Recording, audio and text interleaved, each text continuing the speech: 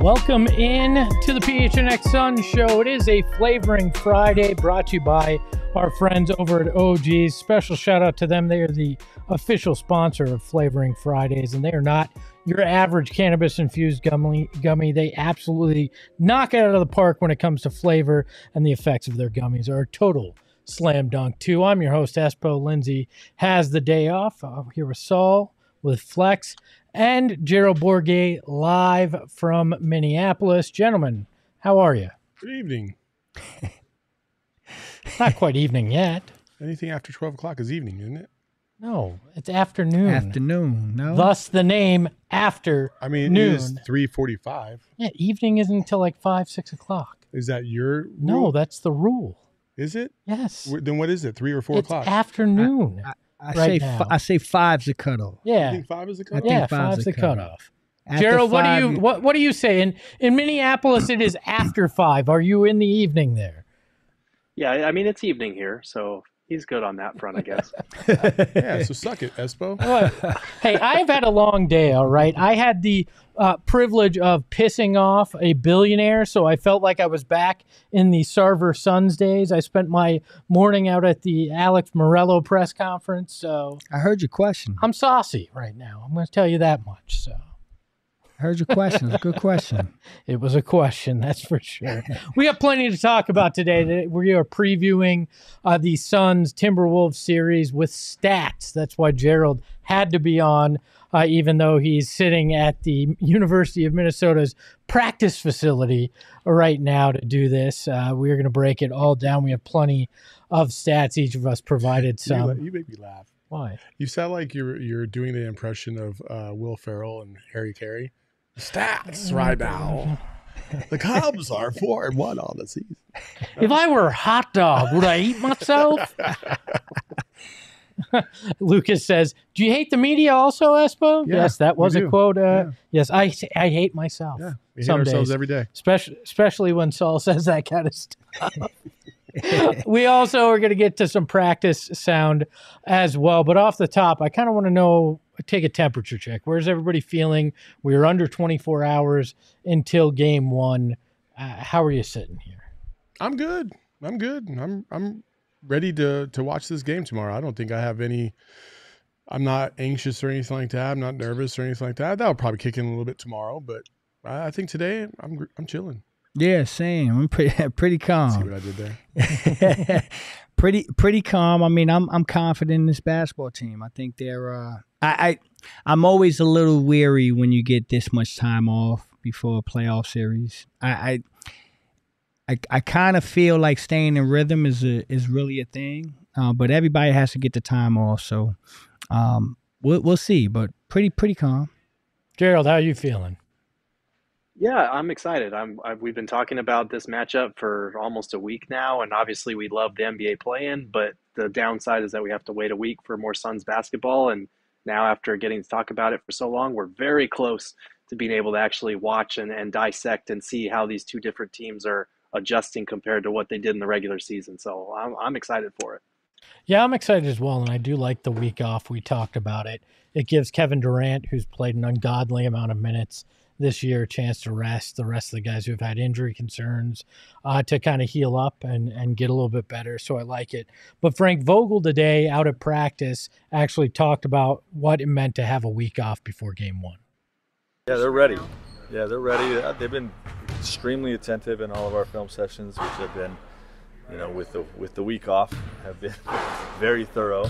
But they're very attentive, very locked into the plan and, the different ways the game can shift, with potential adjustments. And, we kind of talked about all of it, and we'll be ready to, for whatever they throw at us. Gerald, he seems pretty confident there about how his team is prepared for this, but what else did Frank have to say, and what was the vibe at practice today? Yeah, I mean, I think they, like us, are excited to actually get out there and play. They probably feel very confident about the matchup itself, but they understand that the Timberwolves are going to make adjustments, that they're going to come out with a different sense of focus. I think this is their first game one that they've hosted in a playoff series since 2004. So, that place is going to be loud. And with the way that the Timberwolves have started off first quarters against the Suns, I'm sure that's a point of emphasis for them as well, since the Suns have outscored them by 40 points in those three first quarters. So I'm sure the Suns are going to be ready for that first punch. And this is where Frank Vogel's background, he started in the NBA as a video coordinator. I think with this week off to really dissect film and dive into what the Timberwolves might do, the Suns feel very prepared for whatever punch they might throw. I think something we kind of overlooked a little bit this week is that we've been so focused on, because the Timberwolves have been the team that have lost 3 straight games to the Suns, what adjustments they're going to make. I'm really interested to see what Frank does in terms of these film sessions, what he thinks that Minnesota is going to do and how they're going to counteract it. I think this is definitely, we talked about Frank Vogel is supposed to be a defensive coach. I think, this is a good opportunity for him to make sure that his team is ready for every scenario and anything that Minnesota is going to throw at him. So I don't think we've really talked about that too much this week, but it's kind of good to bring it up to the front, because I think the Suns even have room to improve in terms of how they play Minnesota, especially in the second halves, even though they haven't. I think one of Gerald's numbers we'll get to, so I won't spoil it, but I know that, the numbers tell a certain story, and I think there is room for improvement when we get to anything after the first quarter. Yeah, I think this is where Frank makes his money. I really do. I think we've been hard on Frank a lot this year, and rightfully so. There was a lot of things that he deserved to get criticized on, but right now I think this is where we're going to see Frank make his money. I think Frank is better suited to be in a position where he knows the opponent, he can make the adjustments, he can do some things in game. This is what playoff basketball is about. So looking forward to, like you said, both teams are going to have to make adjustments. The Suns are going to kind of have to anticipate what Minnesota might do in game one. But after game one, a lot of that stuff goes out the window. Game one is the trickiest game. And then after that, I think the Suns should be fine. Yeah, I think the anticipation is interesting. And how many different defenses do you have prepared to try to stop Anthony Edwards if he becomes a passer more than trying to score? Because in these first 3 matchups, he tried to continue to score. He didn't really try to connect, with the guys on the wings that were open, try to get better looks for them. How do you adjust if he starts finding those guys, they start hitting their threes?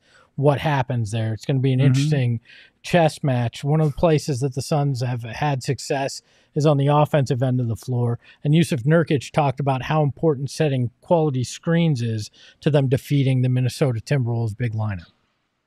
And setting good screens for these guys all season long. How important is it in this particular matchup with a lot of the perimeter defenders that they have? Yeah, I'm glad you noticed, but yeah, it's huge. They have a length. What they say, they have a McDaniels. So you take for whatever you want to take from that, but we feel confident. And as far as my screens, they're gonna have to deal with that whole series, whole playoffs. As long as we play, I try to get my guys open, my teammates, get better spots, and I think pretty much whole year I was doing a great job. But it's 0-0, so it's almost like a preseason. So but with the playoff intensity, it's 0-0. Everybody even. Some of them have home court advantage, but for us as a team, we don't really care. So we're here and looking for the win.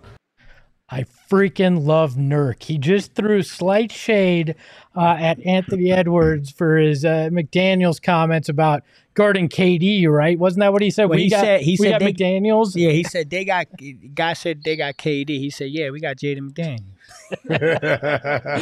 Congratulations. Hey, brother. Good luck with that, dog. Good luck with that. Gerald, what were your kind of impressions with Nurk there? Obviously having a little fun with you guys, but pretty serious about the way he's going to approach this. Yeah, absolutely. It's pretty much what he's done all season in terms of setting the screens. It was kind of funny that he was like, "Thanks for noticing that." But it is one of the parts of his game that goes under the radar. I actually wrote about this over at gophnx.com for diehards when I was breaking down how they're going to attack Rudy Gobert and Karl Anthony Towns. And part of it is freeing up the big three, Grayson Allen, with the screens that he sets. Nurkic is actually fourth in the league in screen assists per game and fifth in screen assist points generated. So he's a top five guy in both areas in terms of getting his guys open for easy looks. And that's going to be key against a team that has several all defensive candidates. Anthony Edwards, when he's one of the worst perimeter defenders on your team, that's a tough team to score on. The Suns haven't had problems to this point, but I think the Wolves are going to be better defensively. So Nurk being able to set those sturdy screens and give them even a little bit of breathing room coming out of the pick and roll, that's going to be huge in this matchup. It's not the only guy that talked about the dual big lineup, though, of the Minnesota Timberwolves. KD had some thoughts on that as well. Yeah, I mean, just try to play together and move the ball, move bodies. They're a big, long, athletic team, so you don't want to try them too much and try to force things at those guys. They're smart. Rudy is has gotten extremely better at guarding perimeters, guarding posts, guarding the rim. So you just can't just throw them in actions expecting them to just give in. I think we're strategic what we do. We make the ball move. We got get stops, get out and run too as well. So we've got to be cautious of putting guys in actions, but also realizing that they still have an all-world Hall of Fame defensive player over there and guys around him that can guard on the perimeter too. So we just got to be aggressive to put our head down and try to get something going. How concerned are you guys about the dual big lineup that they run out there? Man, I feel like every single time we talk about the Timberwolves, I'm going to set myself up for failure. So if the Suns absolutely fall on their face, I'm going to eat a ton of crow, and I'm going to look like an absolute dumbass. But I'm not scared. I just don't. There's nothing about Rudy Gobert in the playoffs that has ever scared me because he's been taken advantage of far too many times. And I know he's a great defender, especially interior-wise. But, we've seen when, Nurk comes out of the game, they can spread out. They can go five out and try to take advantage of a guy like Rudy. So I think he's a great player, but I'm not in fear of him like normal. And I don't really consider Cat like a dominant big man. I feel like he's just kind of a bigger kind of all-around player. And if he hits from the perimeter offensively, that's the thing that's going to keep them afloat. But defensively, I definitely am not. I'm not worried about that at all. Yeah, this is the most intriguing thing to me. I don't think they have a man. I know, man. I feel like I'm about to dig myself. No, listen. Grave. I respect the Minnesota Timberwolves. I think they're a really good team. They're a well-coached team. They're talented. They're in this spot for a reason. You shouldn't underestimate any playoff team. You got to go in there and play basketball and move the ball. But I'm going to tell you what, my opinion, Minnesota's only chance of really making this a competitive series, in my opinion, they got to go small. Towns, Rudy, and Naz Reid, it's going to be hard, man. It's going to be hard for those three guys to operate in this series, especially if you're putting two of them on the court at the same time. That's their bread and butter. That's what they've been getting. That's what they've been living with. And another thing about this Timberwolves team is they live and die with their defense, but they got to get ahead, man. They got to get ahead. They cannot play from behind. They're not built to play from behind. And so, man, this is intriguing because this is a matchup that I think completely benefits the Phoenix Suns top to bottom. If they do their job, that's the question. If they do their job, what Phoenix Suns team are we going to get in game one? But if they come out and do their job tomorrow, this could be rough going for Minnesota. Gerald, did you get the feeling out there today that they kind of feel like if they take care of business, they're the only people that can beat themselves in this series?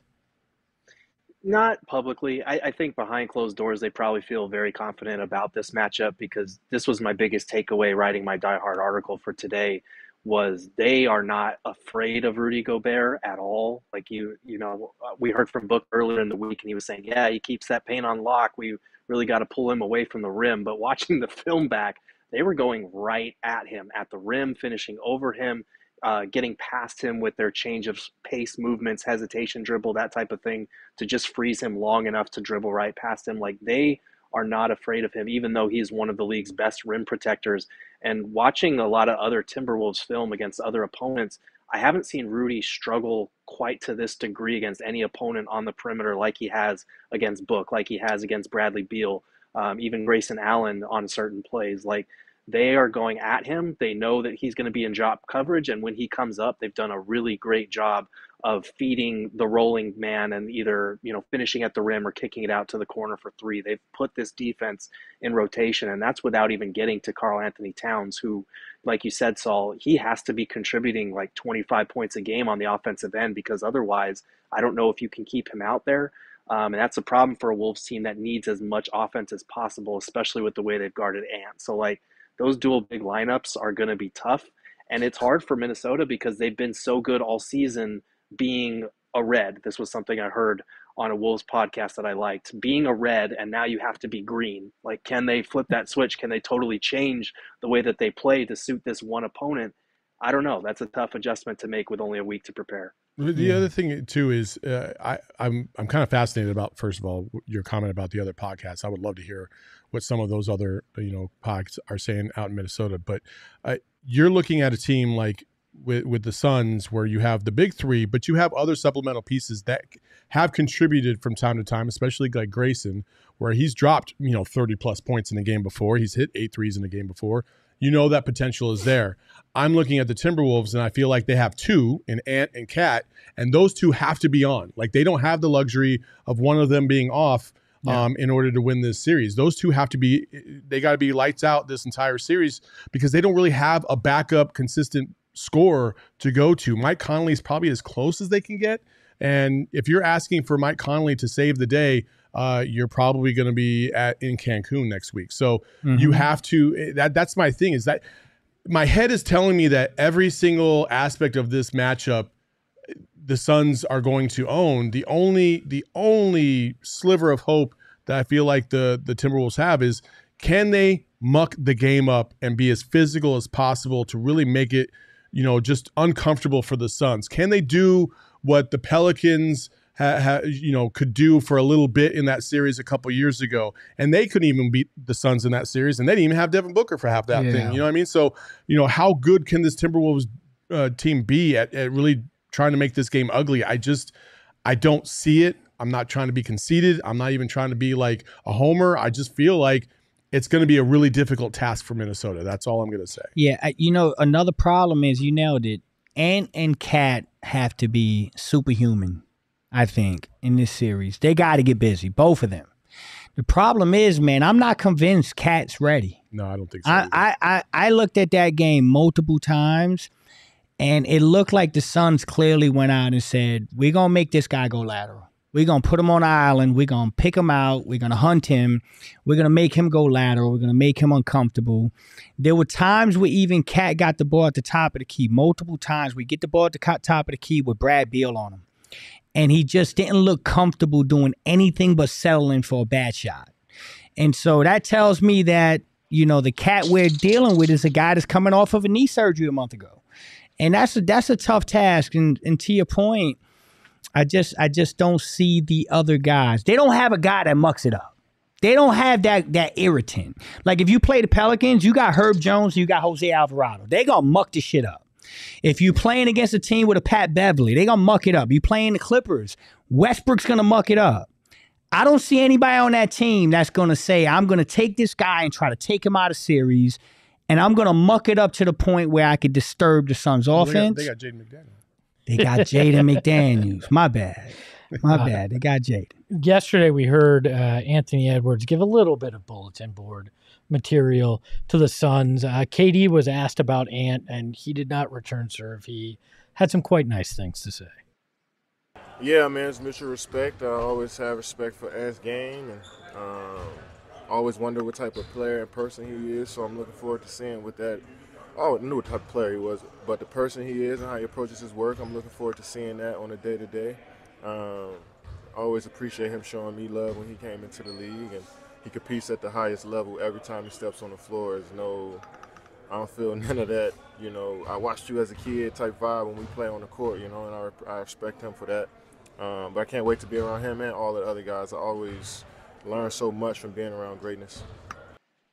Yeah, I mean, obviously he's smart. Yeah, it's smart. You don't want to say anything that's going to give any motivation, but I think there is legit respect there, though, too. There is legit respect, but that last little bit, I feel like that might be one of the few times this season where I feel like, oh, was there a little bit of like, yeah, I can't wait to guard him kind of thing. Like, yeah. I feel like he wants that challenge, and he is taking that challenge all season long. I'm just talking about verbally, like acknowledging that there's going to be a player on the other side that you feel like you really want to match up against and you want to try and shut down. And I know KD enjoys that challenge.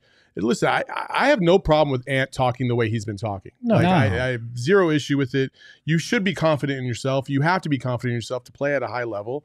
I'm cool with it. I am really looking forward to KD's defense and how he's going to match up against Ant. He's done it multiple times already in the last 3 matchups, and he's done very well. He's played very well, very good defense against the Timberwolves without a doubt. So, again, that's just another challenge for the Timberwolves to try and overcome.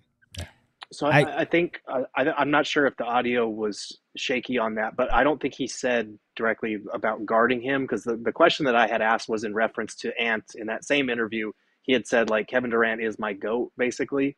So it was kind of asking about his reaction to that and his thoughts on Ant's game, and also the fact that, you know, they're going to be playing for Team USA together. So I don't think there was anything to that in terms of, like, you know, shots fired or shots returned there. No, I'm not saying shots fired. I just that last sentence or two that he was talking about, at least from what I heard, he said, you know, I look forward to matching up against him and the other guys. Like, I feel like I think he was saying being around. I think he was saying being around them, like Team USA. Okay, yeah, I misinterpreted that. Although they have to defend Nike's honor, since, you know, he's an Adidas guy and said Book should come to Adidas, so they've got to defend his honor. Before we move on, we got a super chat from BCom See Clearly. Gerald, you can't see this, but I'll read it for you. It says, "Eating booty all playoffs. # Suns and 4. I would recommend some mouthwash if that's what you're going to spend all playoffs doing." So I don't know. The man paid $2. I'm going to read it. That's what he said, man. That's what he said. I mean, it's not the. Let me say this: after going to that press conference today, not the worst thing I've heard said today. All right. This is going to be fun, man. Listen, Ant's going to get busy, man. Ant Edwards going to get busy, man. Well, we'll see. And we'll get into some stats that we'll talk about that shortly. But we've got something immensely important to get to. Something exciting, something new. We're dropping a new shirt today. Look what? At this. If Eric knows where the graphic, there it is. Look at that. It's our playoff shirt. It's Phoenix versus the world, because it has felt like that all season. It feels like that going into the playoffs. It is Phoenix versus the world. If you're listening on audio, it's got a very angry gorilla. That's on what it is. And it says Phoenix versus the world.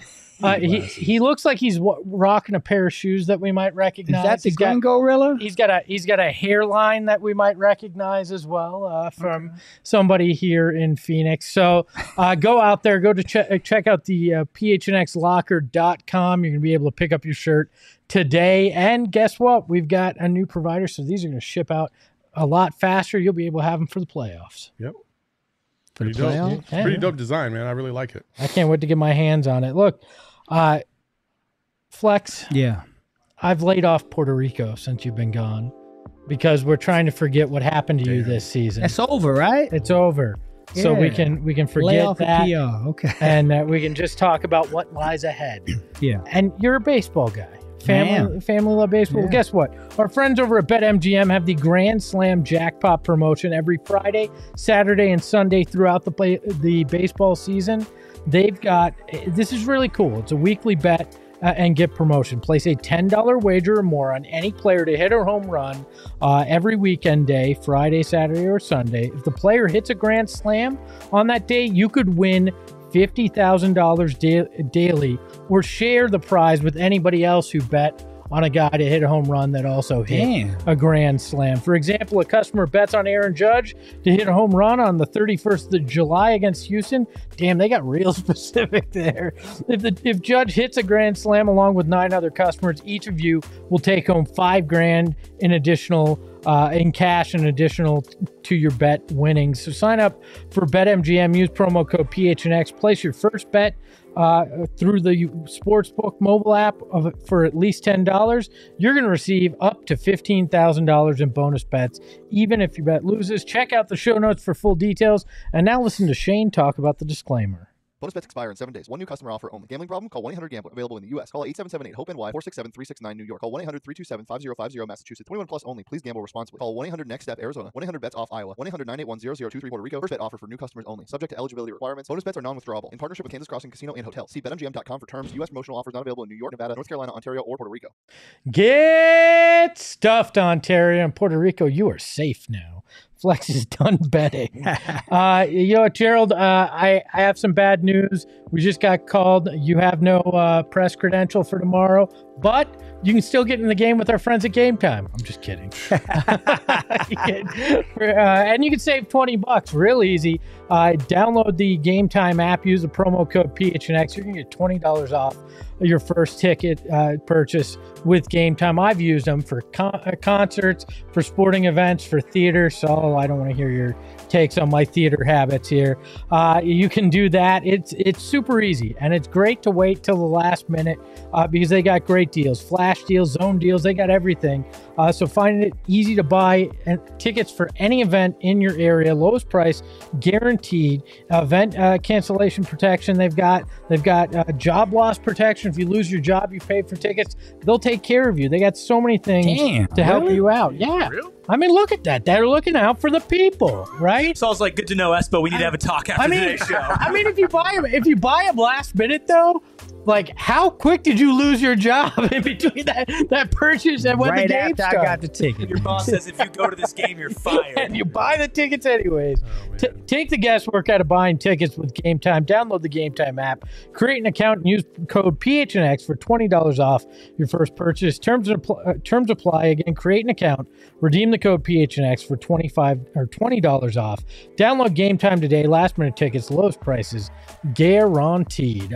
We got some stats that we want to go through with you that are kind of preview the series. And Gerald, I'm going to start with yours. I'll read them for you. Don't worry. You don't have to squint and try to see them off the phone there. Gerald, first stat to consider when it comes to the Suns and Timberwolves series is this. Rudy Gobert was a minus 68 in 86 minutes against the Suns this season. Karl Anthony Towns was a minus 32 in 60 minutes. Gerald, why do you feel that this is such an important stat, and do you think it will continue? Because that's two of their big three. And if you can't play either one of those guys in this series, this is going to be a sweep. And now I don't think it's going to be that drastic the way that it was in the regular season. The Timberwolves, like Book pointed out earlier this week, have found ways to defend at a top level in the NBA despite having two bigs out there. So they're good at figuring things out in that regard. But the Suns create all kinds of matchup problems for them. Like I mentioned earlier, they haven't been afraid of Gobert, and they've been able to play him effectively off the floor. Karl Anthony Towns, we know they're going to try to turn him into a pigeon and target him defensively. So can Cat hold up? Can he contribute enough offensively to kind of outweigh some of those flaws in his game? And with Gobert, can they use the size of having two 7-footers to punish the Suns? Because the Suns, as we know, have been undersized quite a bit at times. And as soon as Nurk either goes to the bench for his rest or gets in foul trouble, the complexion of this series changes a lot in terms of what you're able to do with that size advantage. So that's my biggest thing is that going to hold up? Can Gobert and Cat stay on the floor and help the Wolves actually be positives when they're on the court? Because they're getting outscored by an average of 20 to 30 every game. This series is going to be over real quick. But is it the size advantage when Nurk goes off the floor, or the fact that you're turning to Drew Eubanks? And I don't mean to be rude to Drew, but we've seen him be ineffective. I wonder if you went to that smaller lineup with KD and more that death lineup, if you will, if you kept that advantage, because you'd still be trying to run Gobert off the floor, spreading him out and making it more difficult. When you go to Drew Eubanks, it's very much a watered down typical center where Nurk, you get a lot of variety. This is just a guy that is a big that tries to pick and roll and dunk and isn't particularly good at it when you go up against a guy like Gobert. I prefer going with Thad. That's the other aspect of this that I think they should have taken a little bit more advantage of. I know we saw it a little bit in the last game. I think that's something that they're going to look to exploit if Drew Eubanks is having just a rough stretch again. And again, I think that has proved that he can play, and he gives you a little bit more versatility on the offensive side as well because he can pass, he can drive a little bit. So I think that's the switch up for the Suns that you're going to probably see the most. But I agree. Like I just don't see a scenario where the Timberwolves are going to be able to take advantage as much as they would like to with their bigs, especially with Rudy Gobert. I'm all with that, man. You know what? I think the Suns are baiting them into a couple things in these 3 games that I've seen on tape. And when I say baiting them in, I think they've done a good job of taking an early lead and putting some pressure on Minnesota, and then kind of baiting them into going deep into the post. Because I don't think this team shoots enough threes. Minnesota doesn't shoot enough threes for me. The Suns are one of the teams that we've argued all year need to shoot more threes. And if you go look at the 3 games, the Suns have outshot them from the 3-point line in attempts.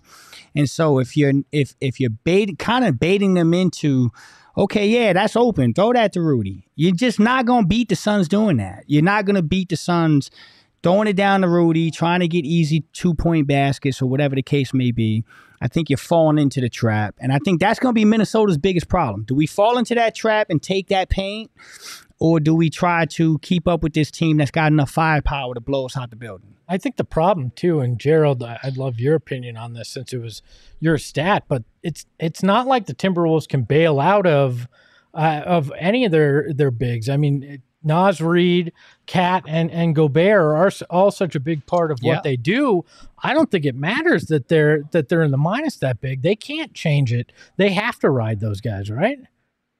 They have to, or they have to change the complexion of when they're playing them. I think there's something to try and Cat at the 5 in certain stretches. I think we might see single big lineups with them, but you're right. Like we said earlier in the show, they've been one thing. They played one way for most of the season. Now they have to totally change that or choose to live and die by it. And this is the one matchup that can kill them on it in terms of having 4 shooters out on the court. So I am interested to see how they adjust, what wrinkles they throw the Suns' way, because I think Chris Finch and the rest of their coaching staff is well aware they can't continue to play the way that they've played against this particular opponent because the matchup-wise, it's a challenge for them for sure. Let's take a look at Gerald's second stat here as well. Second one, the Suns have held Anthony Edwards to 43 points on 42 shots. I don't see this being something that can hold for an entire series. No, go ahead. He's too good of a player, and at some point he'll either figure out how to navigate that defense, or the Suns will have some breakdowns where this guy has his moments, right? Yeah, Ant's gonna get busy. Ant's gonna get busy. Ant's gonna be incredible in this series. Believe me, I don't think that's gonna hold up. What I will say though is if Ant gets busy and does what he needs to do, I don't know if that helps Minnesota. I really don't. I think this is one of those series where if Ant's scoring 40 a game, they might be in trouble. Because if Ant's scoring 40 a game and they're one-dimensional, how do they get the rest of the points? Where are they getting everything else from? There's no ball movement. So Ant's in a tough spot. You need him to play incredible, but he has to find that in-between where he can still get his and help his guys be better. That's what I think stars are. A superstar in the NBA is a guy that can get his and make other guys better.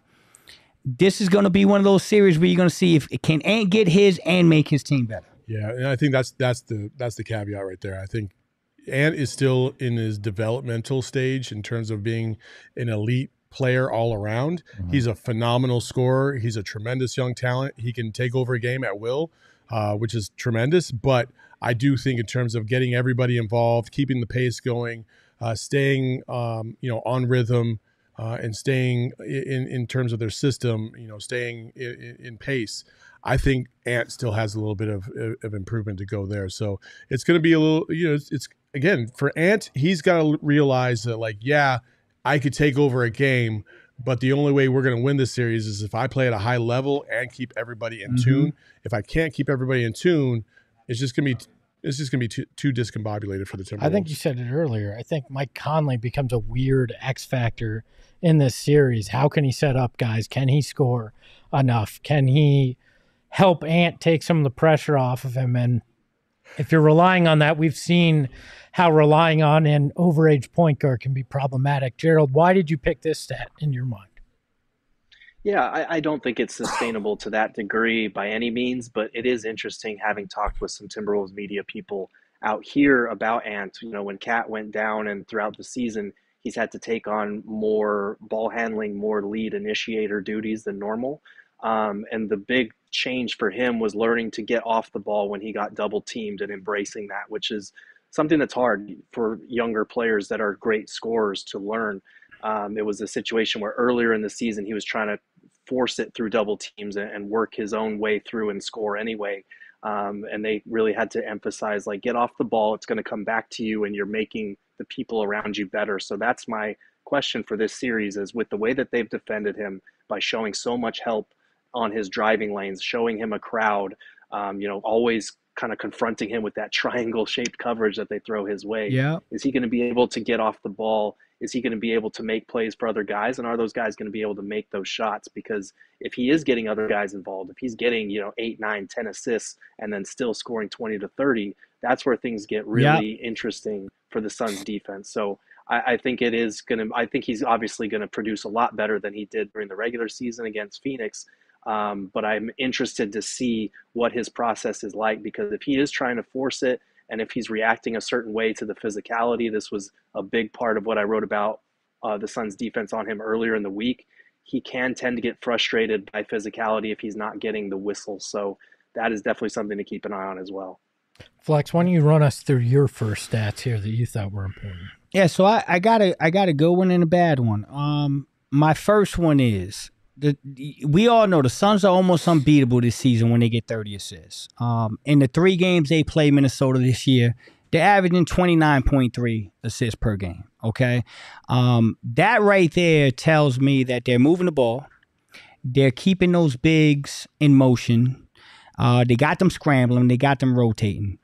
At the end of the day, this is the stat that I think I'm going to live and die with this series. If the Suns continue to move the ball at this pace and can just get these shots and put that defense in a what's the word the old coach used to use, my man Igor Kokoskov, what he says, in a blender, right? Didn't he always say that? Mm-hmm. You don't remember that? No. All right, anyway. I don't remember anything. Igor Kokoskov used to say, we got to get him in a blender. Well, that's what the Suns have been putting Minnesota in a blender these 3 games. If that continues, I'm sorry, I don't want to be too cocky or bold, but if that continues, Minnesota doesn't have a snowball shot in hell winning this series. And so we're right on that number, 30 assists a game.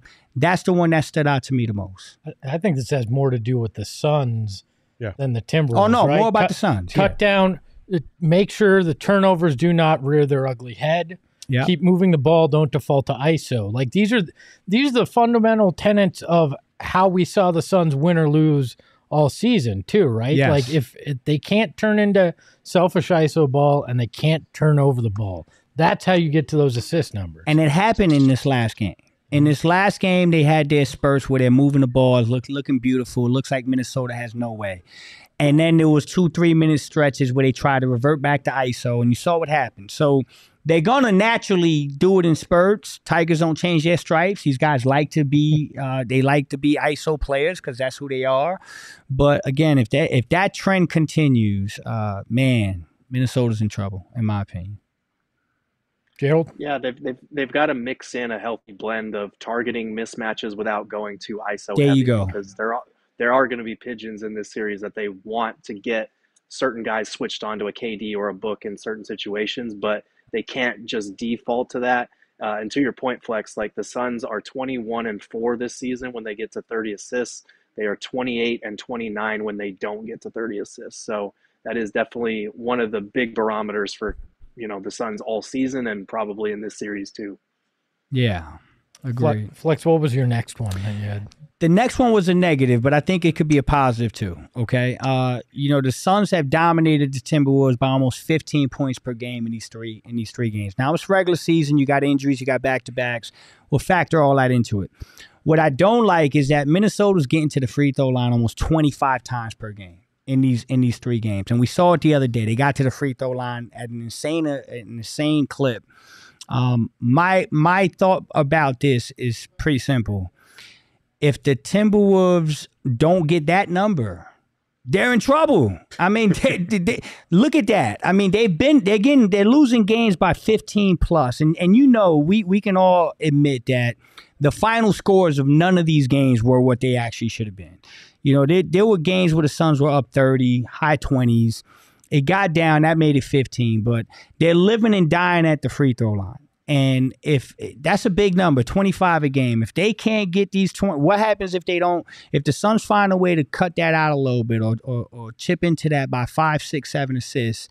Again, I just don't see how the Minnesota Timberwolves are able to weather that storm. So a lot of reason to be optimistic about this series, because the way Minnesota gets busy or the way that they, make their money, it just quite doesn't add up to the way the Suns do things. So it's just a bad matchup overall. So watch the free throw number. If the Suns can cut that out a little bit, more hell for the Timberwolves. Just don't be sloppy. Yeah. Nurkic got some sloppy fouls last game, and they were avoidable. And I think he's the one that I really focus on when it comes to fouls. Is he's got to stay on the floor, and he can't pick up his second foul, within 3 minutes of the first quarter, and he can't pick up his third within the couple minutes of the second. Like, he's got to be out there on the floor because he makes a significant difference. And so that's the number when it comes to fouls that I look at, and I agree. I think the benefit is that the playoffs typically are a little bit more physical. They let a few more things go. I do wonder, because it kind of changed a little bit after the All-Star break in terms of the physicality that was being allowed. I wonder how much more they would allow in the playoffs. So they've been pretty physical and still picked up that number. So I don't know how much room for improvement there's going to be, but I would agree that they do need to improve that number because 25 is pretty high. Yeah. Gerald? Yeah, that number just points to me the size disadvantage there that's going to be there. Sometimes they're going to get looks around the rim and you have to foul to send them to the line rather than give up an easy two. And we saw that in the third quarter last time they played when Nurk was on the bench in foul trouble and Drew Eubanks got a bunch of fouls. Thad Young came in and it was the same thing. I think Rudy Gobert had like 7-9 free throw attempts in that third quarter alone. So that's where the Timberwolves can really put their size advantage to use. And it's on the Suns to make sure that they are rotating defensively and hopefully chip into that number by a couple of attempts, like you said, Flex. Yep. Gerald, I believe you had a third stat too that we'll get to here real quick. Suns were plus 40 against the Wolves in the first quarter, but were only plus 7 in the other three quarters combined. Is this a little deceiving, though? Because towards the end of these games, we did see a lot of bench matchups, which makes me wonder how much is that? But that is concerning because what it says, obviously, is Suns need to get out to a fast start because that's been the recipe against the Wolves. And Flex, I believe you said it, this team isn't built to play from behind. So, Gerald, what was your read when you looked at that? Yeah, I mean, you look at the Timberwolves' point differential by quarter, and the first quarter is by far their worst. They tend to get better as the game goes along. There's a pretty drastic difference between their third and fourth quarters compared to their first and second quarters. So I think the Suns do need to continue to get off to fast starts and put them in a hole because that's where, the Wolves have started to grow familiar with this matchup. You want to keep them familiar with that. And don't even put the whole Suns fourth quarter thing to the test. I think that thing has been a little overblown, as I wrote about. They haven't blown a double digit or a big lead heading into the fourth in months now. But you do want to get off to a fast start against this team. And I think to your point, that stat is a little bit overblown because the game was out of hand in the first quarter and like almost all of those matchups. It was easier to kind of let off and the Timberwolves try to chip their way back into the game. But to your point, like the second and third quarters, you want to continue to lay it on them. You want to build on your lead if you can. And if you do find yourself in a dogfight, I'm fascinated to see how they respond to that. Agreed. Sorry, I'm just so distracted by this super chat. Yeah. No, back in the day when the NBA had hand checking, it was more of a defensive game in the playoffs. There was this phrase that people used to say, I don't watch it. The game doesn't start until the last 5 minutes. Like I remember growing up hearing that a lot. Don't even watch the first start of the game. Watch the last 5 minutes. That's all that matters. This is the complete opposite. I think a lot of these games are going to be determined in the first 5 minutes. I think, if the Suns can come out in the first 5 minutes of basketball games and just do what they do, put them on their heels, Minnesota could be in trouble. So I'm going to be looking at the very start of every game this series. And I'll go on a limb and say, if they start fast, they're going to win. If Minnesota's able to stay within distance for the first 6 minutes, you might be in a dogfight. It may be that simple. Agreed. Look, we got a couple more super chats, and it's pretty clear that B Calm C Clearly is partaking wonderfully in Flavoring Fridays. I think he's had a few of our OGs over there. The first one is, does Zach Gallen remind anybody of Brandon Webb? Wrong show they'll be on later tonight. And then the next one is, I'm in love with Devin Booker. I don't care if he's single. He's my man. So watch what you guys say about my man. Heart emoji, heart emoji, heart emoji. Would anybody like to respond to B Calm C Clearly? Nah, man, do what you want with your man. I think we found the Redditor from earlier this year. Do what you want with your man. That's my man. All right. Hey, however you feel, we're not going to judge. Hey, Gerald, you may be out of town, but I just want you to know from the bottom of my heart, you're still in my inner circle. All right. And, if you want to be in an inner circle, Circle K has you covered. Just download the Circle K app and you can sign up to become a member of their inner circle. It's going to save you 25 cents per gallon on your first 5 fill-ups. And boy, do you need it right now as gas prices are moving back up. But don't worry, it's not just your first 5 fill-ups. After that, you're going to save 3 cents per gallon every day. And you're going to hit a certain level. I like to call it the Espo level. And you can get 5 cents off per gallon. But that's not all. This free membership is also going to get you your 6th free on a selection of Circle K products, including pizza, coffee, and ice cold fountain drinks.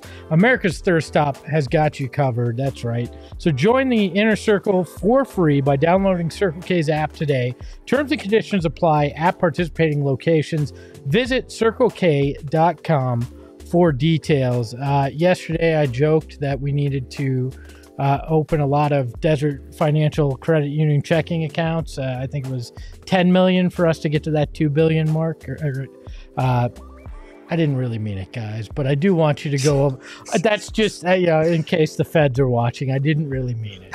But I do want you to go sign up for Desert Financial Credit Union. And when you do, you're going to get $200 in bonuses. Super easy. For more than 84 years, Desert Financial has been Arizona's largest and most trusted local credit union, dedicated to creating exceptional experiences by giving back to the community and providing financial solutions that make lives better. The Desert Financial team are financial experts who are committed to their members and the community, offering financial solutions tailored to help real people achieve their financial goals and dreams. Look to Desert Financial for checking and savings accounts, mortgages, loans, credit cards, investment options, and so much more. Join a credit union that's committed to giving back to the community and sharing success with its members. When you open a free checking account online, get $200 in bonuses. Get started by visiting desertfinancial.com/200. Saul, you got a couple of stats that you want to share. Why don't we hop into your first one here? Why not? Let's talk about Cat, huh? So Cat is shooting 12.5% from 3 in 2 games against the Suns. He's 1 for 8. He shot 41.6% from 3 in total this season. So you look at that number and you look at somebody who's going to have to help Ant out. That's the first place you got to start, because Cat is the other guy that, can score easier than everybody else. And he's a good scorer. He could shoot the ball, but obviously the meniscus and coming back from that knee injury is something to definitely watch for. And if they play him off the court offensively, then the Timberwolves are just going to have such a predicament on their hands. So I'm looking for Cat to be a little bit more aggressive. I think this week off will also help him just get a little bit more confident in that knee, feeling a little bit better with that knee, getting more treatment on that knee. So I don't think we're going to see the same Cat as we saw the first 2 games. And even in that first game, he was 1 for 4, but he still scored over 30 points, and he had a really good all-around game. He was really the only one in Minnesota that did anything worth talking about. So he's definitely a threat, but we've seen Cat in the playoffs before, and he's had a tough time of it. And he's still – you know, if you go back to this last game, he still struggles on the perimeter against really good offensive players that are quicker. So I don't know what to expect from Cat. If they want to survive, Cat's got to play at a high level and keep shooting that 40% clip from 3. You're a guy who went through meniscus injury, right? Am I correct? How much early on did that impact you getting back into a shooting rhythm? I know we're not NBA athletes, but there is some universal truths. Did it take a little while for you to find a rhythm coming off that injury? Obviously, it impacts lateral movement, but it does impact lateral movement, especially lateral movement. Because I remember before, like when I damaged my meniscus, I didn't realize I damaged my meniscus, and I went to play basketball again, and all I did was make a V cut. And when I made the V cut, I swear I felt like my leg just slipped. And I fell on the ground. I held my knee. I thought I tore my ACL again. And so it takes a little bit to get that confidence back. He had a different surgery than Damian Lee did. Obviously it wasn't nearly as severe. But again, you got to get that confidence. And that lateral movement is the first thing that you're going to think about when you're dealing with a meniscus. It's not forward movement. The forward movement and the stop and go stuff is all basically ACL and quad related. It's not meniscus related. When you go side to side, that's when you start to think about it. That's when you feel it the most. And if he feels like he's confident in that knee, he should be a better player. And I feel like he will be a better player coming up on tomorrow. But it'll fuck with your head for a little while. I'll tell you what.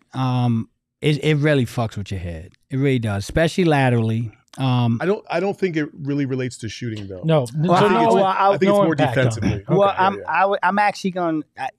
The shooting aspect of it is interesting. If there's nobody in front of you, it's not going to affect your shooting at all. Yeah. Here's the thing from my experience in dealing with my son who shattered his knee in 2 years of recovery from all this stuff. When you get a guy defending you on the perimeter and he's smaller and he gets into your legs, this is what I saw on tape the other day with Brad Beal. This is the point I was trying to make. The Suns were switching off guards and they're getting under his legs, and you can tell he's not confident enough to make that move without having that peak to the ground. Where's my foot landing? Where am I going? Where's this guy at? And so in most cases, it doesn't affect shooting, but in the way the Suns seem to be shifting and defending him, I definitely think it's in his head. I think he's uncomfortable with guys that are getting under him that seem to be smaller. I think he prefers bigger guys. If you put a big guy on him, he's probably going to be more comfortable. Gerald, do you think he's going to see some of these struggles continue, at least early on in the series? I'm honestly not sure. It's hard to tell with a player that's coming off an injury and has only had a couple of games back. I think that definitely doesn't help his case. But to our point earlier about Cat and whether his offense can keep him on the court, I think the 3-point shooting is a really good measure for that, because when we talk about the Suns' tight shell defense against Anthony Edwards, part of that is covering back out the shooters as quick as you can. And Cat at 7 feet is one of the hardest guys to do that with. I think they did a good job in the last matchup. But if Cat is able to get open looks and knock them down better than he has in the prior 2 games against the Suns, that changes the complexion. That could force your defense to open up a little bit more and give Ant more driving lanes as you adjust to a player who's knocking down shots. So that's going to be huge for the Wolves. They need Cat to be able to hit that 3 ball the way that he has all season instead of the way he has against the Suns, because if he can't open up the floor, like Flex said, they don't take enough threes. I think they're bottom 5 in the NBA in 3-point attempts, even though they're 3rd in 3-point efficiency. So they're a team that can hit threes, but they've got to take a lot of them. Cat's a guy that does, and if he's not hitting, the spacing is going to be really tough for them. Yeah. Again, you're talking about the overall game, right? The all-around game. Cat's gravity, if he's hitting that 3, opens it up for other players. It opens it up for guys like Ant, and especially guys like Mike Conley, whether it be driving to the basket or from the perimeter. And Mike Conley's the next stat that I have. when we're talking about his performances against the Suns. Mike Conley is averaging 2.6 assists per game against Phoenix, less than half of his season average. He averages 6 on the season. So against Phoenix, he has not been able to distribute and set up guys in position to score at a higher clip. And because of that, everything else, again, there's no lanes to pass when everything is compacted into the middle. And so Conley's kind of struggling when it comes to that. And everybody's looking for that third guy. Who's that third guy? To me, it's going to be Conley, at least on the offensive side. And if he can't get it going, the Timberwolves are just really going to struggle. Yeah, I'm glad. I'd be interested in seeing, and forgive me, I didn't look this up, but I'd be interested in seeing on average during the season how many assists Conley has to Anthony Edwards, because with Edwards having a much lower scoring average against the Suns, how much is that impacting him as well? Yeah, that could lead to the ball sticking a little bit, like Conley's dip in assists. This is another thing about this Wolves team, and Gerald just pointed out. They're bottom of the league in three-point attempts, okay? They're also not good in the mid-range. They're just not good in the mid-range. Like, I've been spending a lot of time trying to figure out, one, how Minnesota got through this regular season with the success they got, what they had. And I think it was StatMoose. I'm looking at it. But, he put up a list of mid-range buckets for the season. I don't know if y'all saw this. Kevin Durant and Devin Booker have 435 mid-range buckets. Combined. Okay? Combined. Just KD. This wasn't even the Suns. This is just KD and Book. Okay? Did you see this, G? 435 mid-range buckets. The next team in the league is 410, the Thunder. It goes on to show as a team. Kevin Durant and Devin Booker have more mid-range buckets than the entire Thunder team. They're number 2 at 410. Pacers and Pistons, 398. But I say this to say, they list every damn team on this list, and the Wolves are damn near dead last at 264 as a team. So I'm sitting here and I'm saying they don't shoot enough threes. They don't shoot enough mid-range. And their defense doesn't seem to be able to have an answer for the Suns. Where the hell are they getting their offense from in this series? They're going to have to shoot more threes. I mean, they have to shoot a lot more threes. It seems just that simple. They're going to have to do that if they want to compete. We talked about it all year. 3's worth more than 2. It's a dumb phrase, but it's logical. And the Suns at times weren't shooting enough threes, and our argument was that's the path to victory. Well, that feels like the only way the Wolves are going to be able to compete here. Yeah.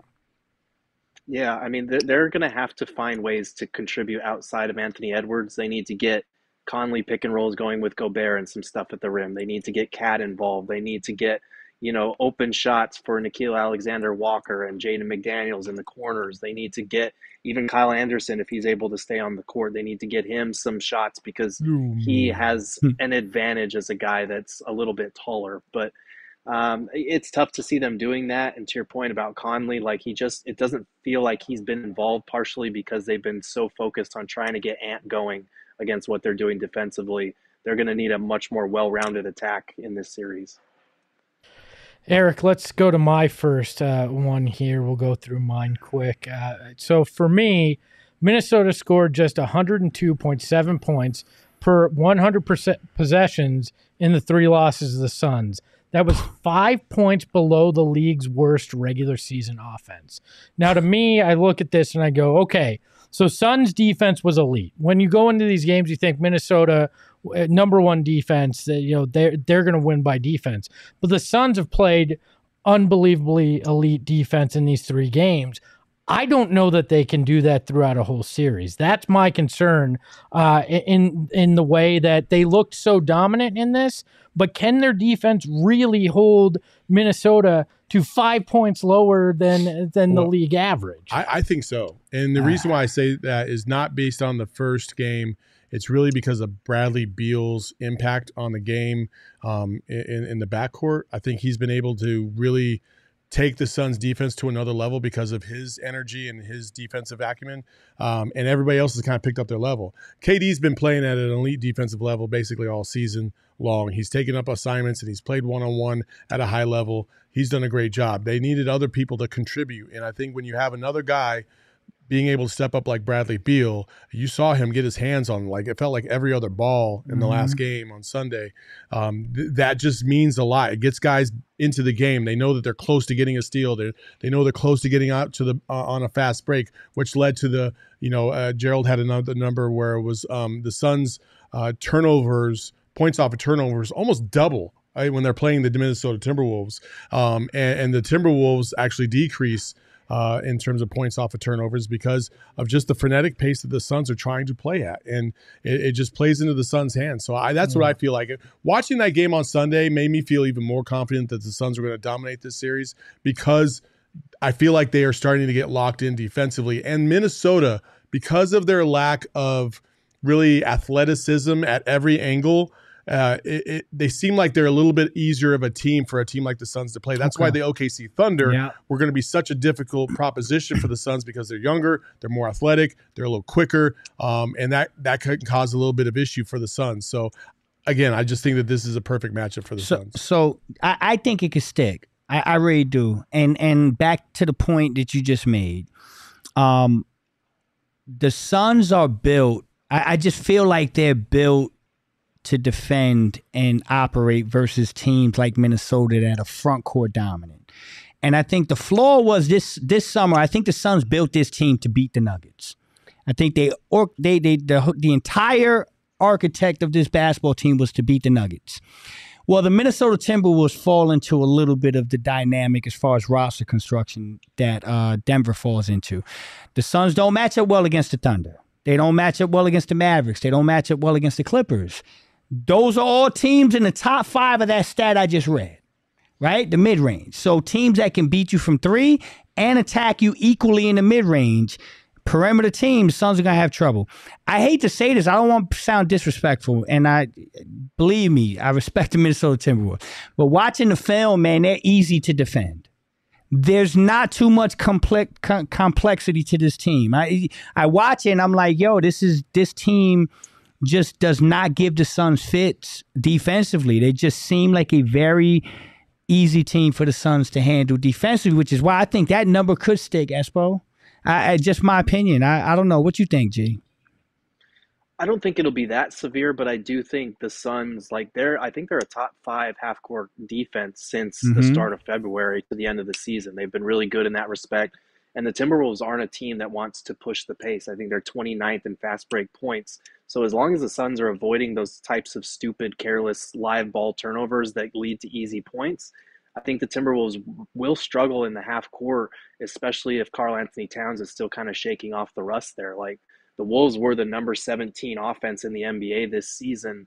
And part of that is because Cat missed a month, but even with him out there, they weren't like an elite offense. So even if they were, I don't think you're getting that version of Cat at this point that we saw back in November. So this is a tough one. And I think the Suns, they could be peaking at the right time defensively. I don't think they're going to bottle up Anthony Edwards that way for a whole series. I think there will be games where a guy like a McDaniels or a Kyle Anderson or somebody off the bench hurts you a little bit. But I think they have a good chance of really making this a defensive series for sure. All right, do me a favor, hit that like button if you're in here. Make sure to do that. I also want to read a few super chats here. Go to Tech Reviews. Says Cat is empty calories. Yeah, I think that's kind of been the knock on him for a lot of his career. And our friend Be Calm, See Clearly is back, sponsored by OGs. I always wonder what Devin Booker smells like. Like, for real, not trolling. I had a dream. Me and Devin got married back in 2023 after the playoff exit. Heart emoji. Oh, man. Yeah. All right. Yeah. We got that going for us. Let's go. You know what? B-Cobb Speak Clearly makes me want to drink. All right? Man. And you know where I can do that? With our friends over at Four Peaks. I think I'm going to head over to that A Street pub. I'm going to have a couple Wowies. I'm going to have a peach ale. maybe one of their vanilla bean porters there. Because this is just very weird today. Yeah. But our friends over at Four Peaks never make it weird. It's always a good time. And right now, they've got plenty going on, including a Coyotes event on Wednesday, which is supporting youth hockey in the Valley. So go to our website, check it out. You can buy a ticket to support the Kachinas, the youth hockey organization in town, or you can donate on that link as well. It'll be out at the Four Peaks 8th Street Pub on Wednesday, April 24th at 7 p.m. You can join us there. And while you're there, you can have a Bad Birdie Juicy Golden Ale, a collab between Four Peaks and Bad Birdie. It's super drinkable and the perfect companion at the tee box or in the fridge. So visit fourpeaks.com/locator to find all your favorite beers and events. Check out at Four Peaks Brew or at Four Peaks Pub to keep up with the latest at Arizona's hometown brewery. Must be 21 or older to drink Four Peaks, and please enjoy responsibly. And you know what? Today has been in many ways sponsored by our friends at 4G OGs. I got a text from Eric right in the media. Let's go. In the middle of that. Our friends over at OGs, they've launched 2 new products made with live rosin and ROS. The OGs Naturals and the Big OGs. The OGs Naturals are vegan gummies made with live rosin, available in a sweet clementine flavor. Meanwhile, the Big OGs gummy is a mega virgin. Mega virgin and a mega virgin. I saw you. I just Wow. You've got a kid. That's not kid. true. Derek Montilla, our resident 420 expert, is in the house. I'm just here for the libel. He's just like Beetlejuice, but for OGs. He's OGs 3 times a day. Did somebody say gummy? Are you going to Buds of Blues tonight? Yes, Let's go. Derek's Absolutely. nice. That's Hey, what Derek, Espo's bearing the lead on this, man. Hey, It's all about Buds of Palooza tonight. Hey, Get out Derek, there. Enjoy some true? OGs. Is it true you took 100 milligrams gummy, bro? All at once, he ate the big 100? OGs once. Is that true? No comment. Okay. All right. We don't recommend you eat that's the the big whole OGs bag. all at once. They come in 10 slices for a reason, and the 10 milligrams of THC in each. So for a total of 100 milligrams. So check them out. To learn more about OG's gummies and where you can find them, head on over to ogsbrands.com. Must be 21 or over to enjoy. And please enjoy responsibly out at Buds of Palooza tonight. Guys, to wrap it up here, I want to get us on the record. We've talked, we've kind of hinted about how we feel, but I need to know who you taking, how many games. Saul, I'm going to put you on the spot first here. Everything in my soul is telling me this thing is not going more than 5 games. I also don't want to be that guy, so I'll say Suns in 5. Flex? Oh man, I'm very confident in this basketball team. I like this matchup. I'm gonna be a little bit more humble though. No, I am. Because I am 6. Yeah, I'm honestly, listen, I truly believe this series can be wrapped up in 5, like Saul said. But the Jekyll and Hyde of this basketball team. I'm sorry, yeah. That part of this basketball team gives me a little apprehension. So I'm going to say Suns in 6. They wrap it up here, game 6 in the Valley. I will say this. In my opinion, if the Suns get to a 6th game, I think they lose the series. I don't think if they get to a 6th or a 7th game that they win this series, because they are far too dominant of a team over the Timberwolves to fuck around and get to a 6th game, in my opinion. That means something has gone wrong. They are not playing at their peak, or they're the inconsistent Suns that we saw earlier in the year. If they get to a 6th game, I do not like what's happening. Okay. Gerald, are you allowed to make a prediction? Am I allowed to ask you that? Yeah, you can ask me that. Gerald, what's your prediction? I'm going Suns in 6 on this one. I think the Suns have a lot of advantages that are just ultimately going to be too much for Minnesota to overcome. But I do think we're going to see a much different Minnesota team, especially in game 1. They realize they've been down big early in every single game. They realize the importance of sending a message to the Suns and not falling into the same hole. And I think they're going to have a game where Cat goes off, or where someone from the bench makes a huge impact there. Ant's not going to get bottled up for that whole series. And this is a legit Minnesota defense. Like they're going to be better, I think, than what we've seen. But I do think some of the inherent advantages that Phoenix has are going to come to light at some point. So I've got Suns in 6. I want to say Suns in 5. I want to say Suns in 6. But I think this is going to go 7 games. Damn, bro. Look, we're cooked. Are you cooked, serious? y'all. Look, we're cooked. So we're winning Game 7 in Minnesota? Yes. 7 games? Yeah, because, look, Minnesota was in the number 1 seed for a lot of this season for a reason.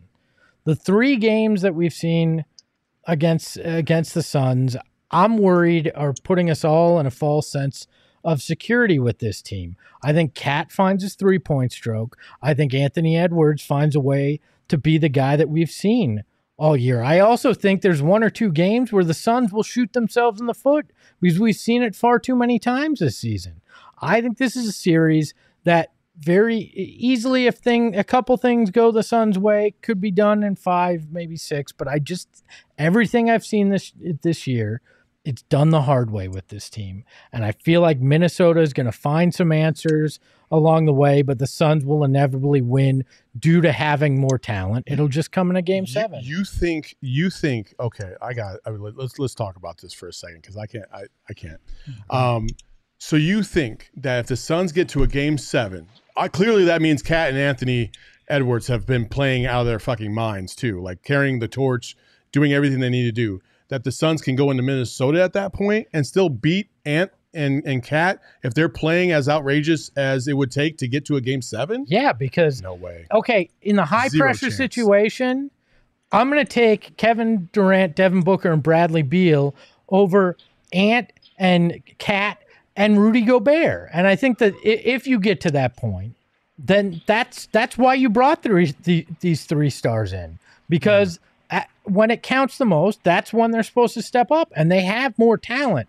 This is a team that does have more talent than Minnesota. But I refuse to believe that Minnesota is just going to roll over and play the same way we've seen in all 3 of these games. They were one of the top teams in the West for a reason. And the Suns have flaws. We've seen it all year. We've seen where they could go up 2-0 in this series and think they have it in the bag and not come out with the intensity that they need. We've seen this team find ways to lose when we thought it wasn't possible throughout this season. So that's why I'm not feeling as confident that this is some simple series or a dog walk, as you like to put it. I think that it's as much about the flaws we've seen the Suns have along the way as it is about the Timberwolves. But if it comes down to one game, take it all, who's got the better talent, who shows up, I'm going to take the team with Kevin Durant, Devin Booker, and Bradley Beal because those are stars. But the problem is that we're not talking about a 1-game take it all. You got to consider the last 6 games that led up to that 1-game take it all.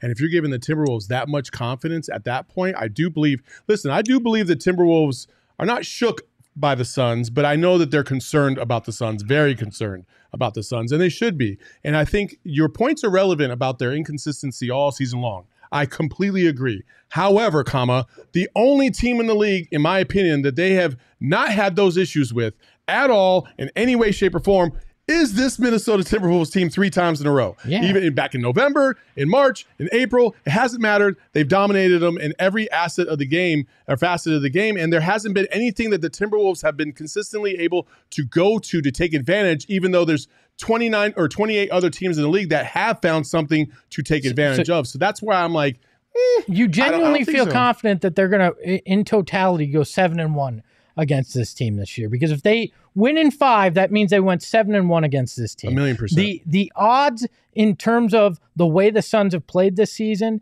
and that team showing up at some point or multiple games is pretty damn high. The fact that it didn't happen in the 3 games against Minnesota are great, but I just refuse to believe that one of the top 3 teams in the West, a team that was at the top for as long as they were in this season, is just going to roll over and lose 7 out of 8 to this team in totality this year. Okay, you want to put some money on it? Here's the thing. No, I don't want to steal your money. You want to bench some? You want to take some lunch bet or something like that? We can't afford that, Saul. No, I'm fine. So here's the thing, Espo. I listen, dude. That's your prediction, and you have the. I mean, your points were. You have the right to feel that way. No. Your point. You got valid points to feel the way you feel.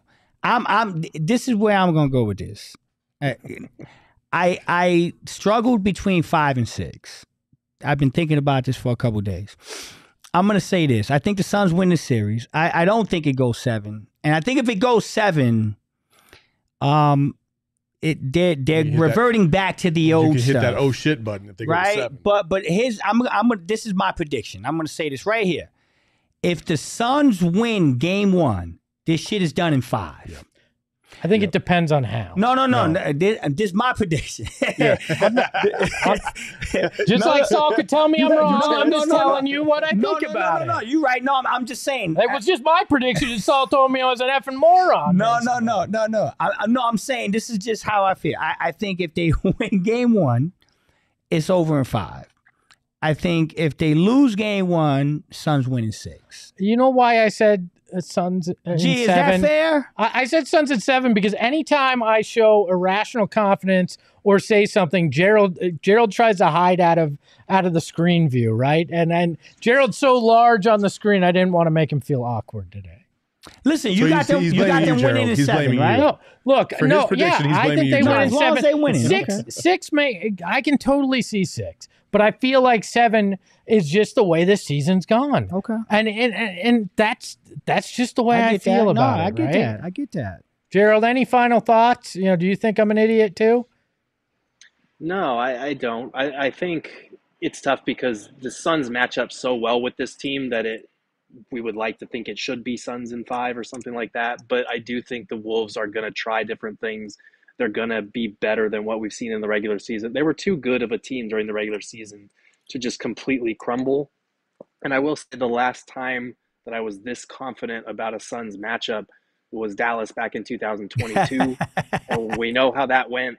This is a little bit different because I think you can point to specific matchup problems that the Suns create against the Timberwolves. Against the Mavs, it was just like, yeah, we just own them. We've kicked their ass. It wasn't like anything stylistically, and we know that styles can make fights in the playoffs. So I do think it'll be Suns in 6, but I think the Wolves will have 1 or 2 games where they look more like the 56-win team that they've been rather than, the team that's been stomped by the Suns 3 straight times. Yeah, look, I hope I'm wrong. I see that. He brings up the Mavs. That's probably part of it because you talk about it not being, isolated games, but game 6, the Suns kicked the Mavs in the teeth. And game 7, the Mavs didn't seem to remember that the Suns had owned them a few nights earlier. The Mavericks won game. No, excuse me. It was game 5 that the Suns kicked them in the teeth in game 6 and 7. Out. Yeah, like it didn't impact them that the Suns beat the crap out of them in game 5. No disrespect to Anthony Edwards though, but he ain't Luka Doncic. No, definitely not in the passing game or any other. And they certainly don't have the outside shooters that Dallas had that season. And we're talking about a team that can't really shoot from the perimeter as well as a lot of the teams that have given the Suns problems this year. Again, like the numbers just don't feel like they add up. It's another. I go back to that Maverick series, and I will say this too. Nobody gave Jalen Brunson enough credit in that series. He was really good in that series, and I think he showed a little bit of who he's becoming now. So in that series, it was all about Luka and this guy Jalen Brunson, who seems to be good, but we don't know what he is. And now you know what Jalen Brunson is. So that team was a little bit more equipped than people would have given credit for back then. I hope I'm wrong. Yeah. I'd love to see 5. I hope you're right. Dog, I can see 7. Espo, I'm with you. I can see it. We got a few more super chats. Thank God they're not what we read earlier.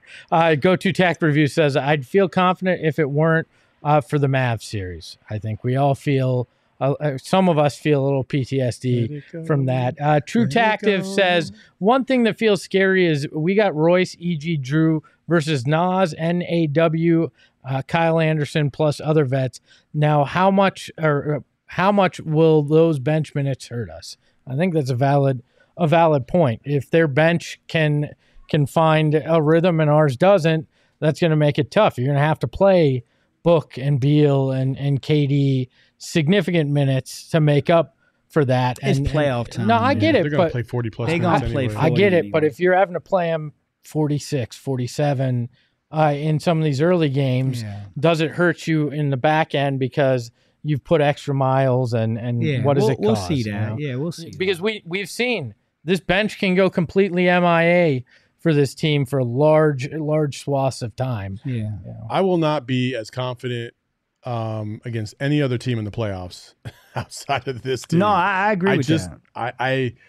And maybe I'm wrong. Maybe I'll watch the game tomorrow. I'm like, oh, that's what they're going to do. Okay, I had that wrong. Okay, I can see the path. But I'll wait to really feel super confident after tomorrow's game because I feel like I'm going to. And if they win game 1, you will see it on our post-game show tomorrow, live from Chicken and Pickle, around 3 o'clock-ish. 3 o'clock-ish. The post-game. Oh, you scared me. I'm like, damn, game started at 3. I thought it was 12:30. No, last thing I'm going to say about this. Don't trip out if the Suns don't win tomorrow. The world's not ending. Saul's it's game 1 of the be. playoffs. The Suns lost game 1 last year to the Clippers and then racked off 4 straight. So if the Suns do not win tomorrow, please don't come in here like the world is ending and the sky is falling. Okay? That's all I got to say. That is Flex. You can follow him at Flex from Jersey. You can follow Saul at Saul_Bookman. You can follow Gerald at Gerald Bourget. We'll get you out of here so you can eat dinner, Gerald. I know it's late there. You can follow the show at PHNX_Suns. Gerald does not look happy. No, he's hangry right now. Over an hour. You can follow me at Espo. And remember, sometimes you're called an idiot, but in the end, you just come out looking right. Ahoy, hoy. We all silly like the mayor.